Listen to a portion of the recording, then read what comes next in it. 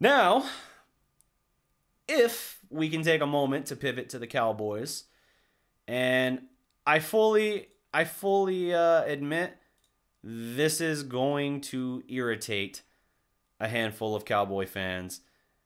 Not even because I'm saying anything controversial, but simply because it's something no one wants to consider. There is a real possibility out there Jason Witten still has not and will not accept a move. Any option or any possibility of him moving back into the booth is gone. I don't think he's going to do that again. The word now is that after his career, he's going to move into coaching. Well, he's not getting a job here. That's for sure. He's not getting a job here. He's not going to be our tight ends coach. He's not going to be any kind of coordinator or anything like that. He's also putting off, however, his final year.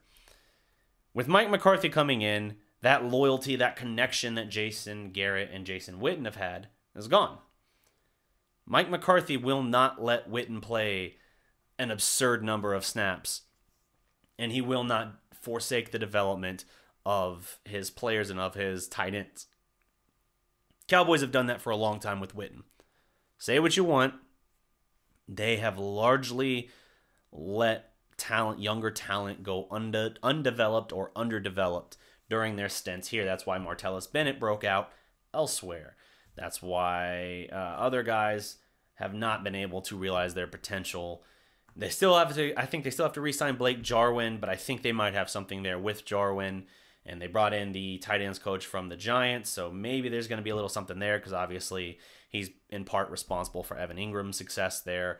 So they're going to do things differently, and because of that, because Witten's not sure if he wants to retire, there is a lot of talk that he could be headed to New York to play for Jason Witten, the new offensive coordinator in New York. So Cowboy fans aren't sad to see Jason Garrett go to New York. They don't care. They're like, whatever. What's he going to do? Sit there and clap us to death on the sideline? Who cares? I mean, when he came here, we were told he was an offensive genius. That claim held up for one season where he was loaded with talent and a team that was ready to win a Super Bowl, 2007. Nobody really made that case between 8 and 10, yet he was then handed the head coach job. And after 2012, I believe it was, or 13, play calling duties were taken away from him. And so I don't know why there's still this perception out there that he's an offensive guru. Regardless, Jason Garrett's connection with Romo ever since he picked Dak over Romo, forever fragmented, will never recover.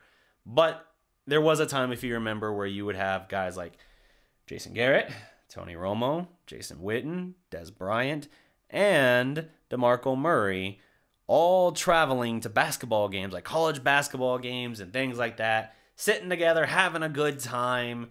And it was basically like you had the main kids in the class hanging out with the teacher. It was a weird look, but Jason and Jason have that kind of friendship and everything. And I think Witten, not super interested. I don't even know if there would be a real chance for him to play here in Dallas at this point. The Joneses will love him forever, and they'll give him that option. But I don't think McCarthy will give him the snaps and the plays that he would want.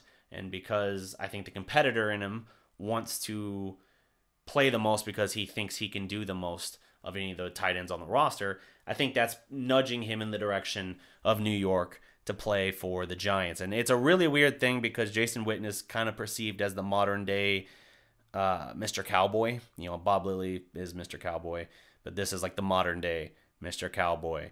And so to see Jason Witten in New York is really weird. What's even weirder about it is, do you really think he's going to get snaps over Evan Ingram? I mean, yeah, you'll have 2 tight end sets and all of that, and they do have Saquon, so they have a great running back and a second-year quarterback, so he could still be like a security blanket of sorts and still block, but it doesn't really sound that glamorous.